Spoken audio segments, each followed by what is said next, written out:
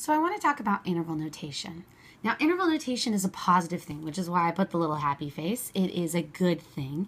And if you don't think of it as something that's easy or straightforward, that probably means you didn't learn it correctly. It's supposed to be easy. So I just wrote a few key points about interval notation. It's supposed to be simple and make your life easy. That's because mathematicians are inherently lazy.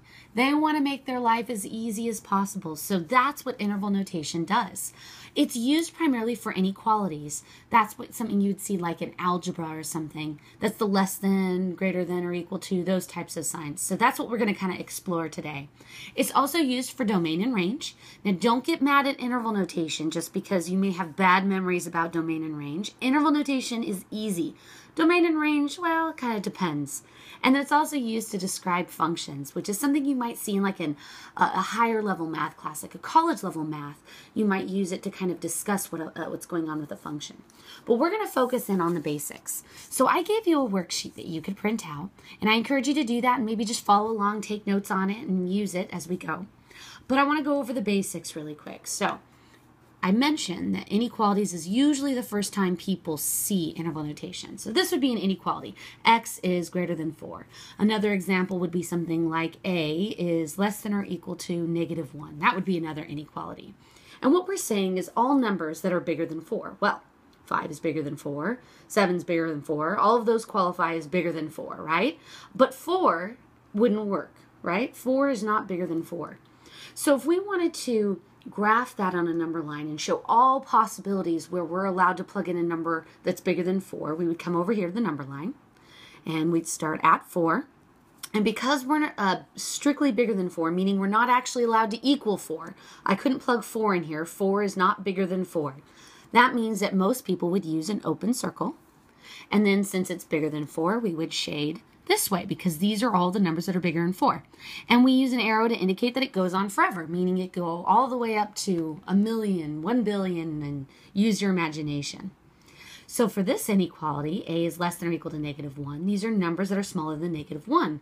But notice it includes the less than or equal to sign. So we could, if we wanted to, plug in -2 or -5 or -10, but we could also plug in -1. Because -1 is less than or equal to -1. We couldn't plug in 0 though. 0 is not less than or equal to -1. So these are all the numbers that are smaller than -1, but we are allowed to equal -1 in this one. So when we come over to the number line, we would typically use a closed circle. Closed circle would represent we'd allowed to equal that number, and because it's less than it, we would shade all the way this way. Okay, but there's an alternative way to drawing these, and this other way of drawing them is actually really helpful for interval notation. So the other way to draw these is rather than use an open circle and a closed circle, to use a parenthesis or a bracket. So you would still go to 4, but instead of doing an open circle, you would use a parenthesis. A parenthesis means it's not equal to that number. And then instead of using a closed circle at -1, they would use a bracket. Bracket means it's allowed to equal that number. So seeing either of these graphs is equivalent. They both mean any numbers less than or equal to -1. And these are any numbers bigger than 4, strictly bigger than, not equal to. Okay, so the rest of the interval notation that I've done, the graphs, are all using the bracket and parenthesis, but they work just the same as open and closed circles. So I want to write interval notation for each of these. Now, looking at this first graph, this starts at -4. And what we want to say is that this is all the numbers from -4, and then they go all the way to the right with an arrow indicating it goes on forever or to infinity, right? So what we want to do when we write interval notation is start with the smallest number to the biggest number, or left to right. So -4 would be the smallest number, and then it goes all the way to positive infinity. Now, because it's a parenthesis, that means it doesn't include -4, so that's how we want to write it on the interval notation, that it doesn't include -4. And going to infinity, well, you could never actually equal infinity, so we're going to use a parenthesis at infinity as well.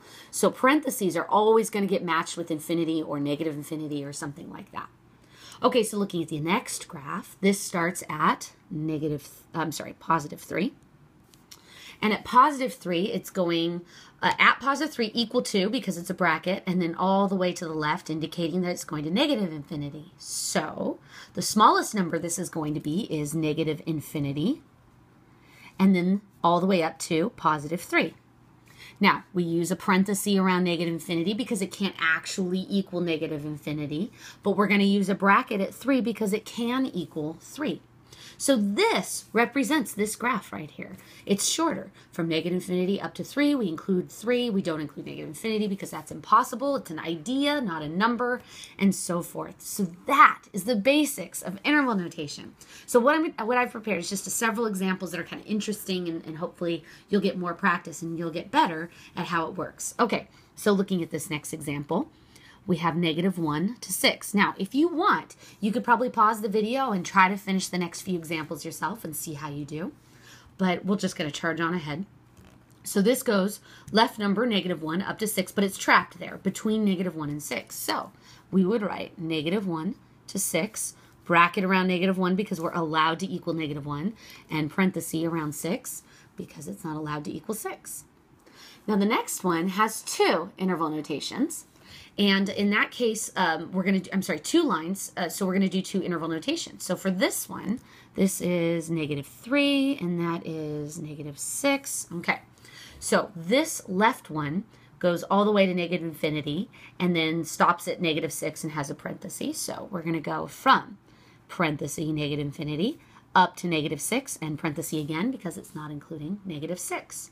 Then the other line that's here starts at negative 3 and then goes off to positive infinity. So we include negative 3, so we use a bracket, comma, positive infinity, and it's a parenthesis because it's infinity, of course. And since they're on the same graph, we use a U to represent the union of the 2 graphs, meaning anybody who sees this knows that both of these are part of the answer, or both of these are on the same graph. So the U unites them together and makes them one answer.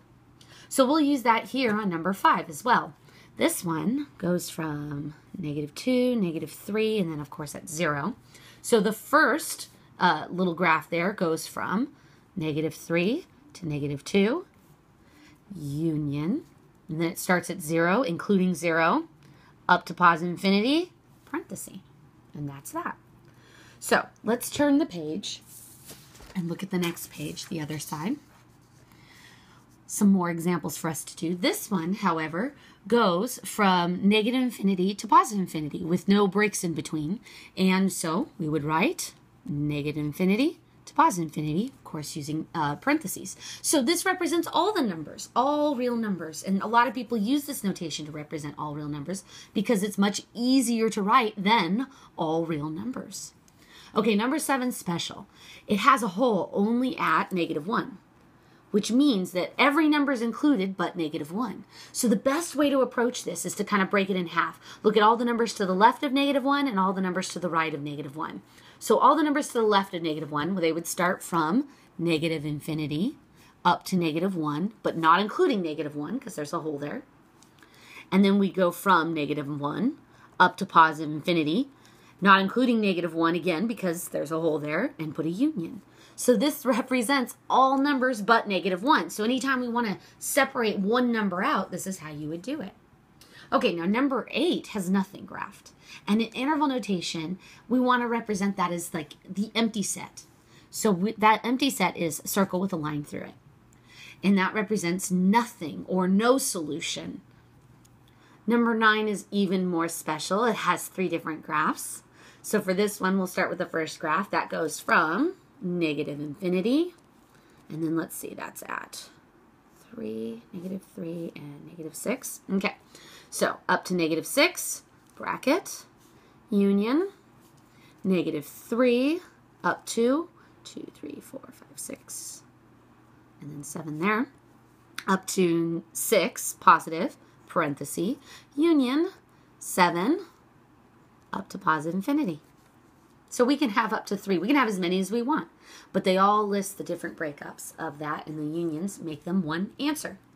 Okay, so now I want to take this a step further, and I want to look at inequalities only, inequalities, and I want to go ahead and write them in interval notation without graphing them. Now, you are welcome to graph them if you like, if that makes it easier for you, but I want to kind of jump right to the answer.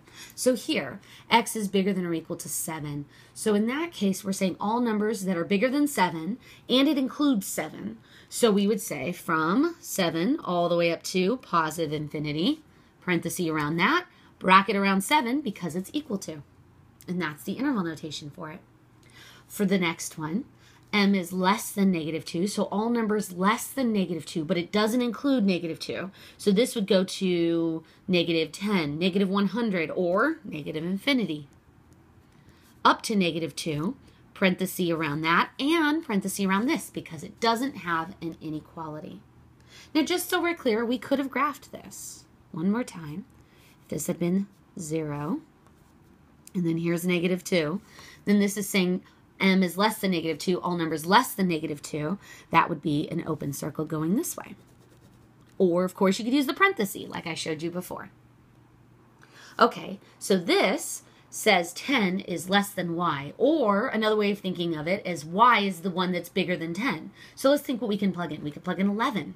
11 would work, or we could plug in 20. 20 would work. The idea is it needs to be bigger than 10, can't actually be 10. So really, this is another way of writing y is bigger than 10. It's the same thing. Notice, though, we had to flip the sign. The idea is we want the open part of the sign to face the bigger number, or as you know, they kind of teach you in elementary school, it's an alligator, and the alligator wants to eat the bigger amount, and in this case, the y would be the bigger amount. So now it looks like the problem we saw previously, and we know then that that is 10 to infinity, parenthesis around 10 because there's no equal sign, parenthesis around infinity always. Okay, now this one says a is bigger than or equal to -1, and a is less than or equal to 4. So it has to be true. It has to be bigger than -1 and at the same time less than or equal to 4. So a number that could work in here would be 0. We could plug 0 in because it's bigger than -1, but it's smaller than 4. Another number would be like 2. That could work too. 2. Or if you really wanted to, you could plug in 4. 4 would work because 4 is bigger than or equal to -1 and less than or equal to 4. So the idea is it's all the numbers between -1 and 4, and we are including -1 and 4 in the inequality. Okay, last one. From -infinity to positive infinity. Well, this is kind of like the graph we did earlier. It has no bounds. It's just going from -infinity to positive infinity. So, -infinity to positive infinity. Every number qualifies for that.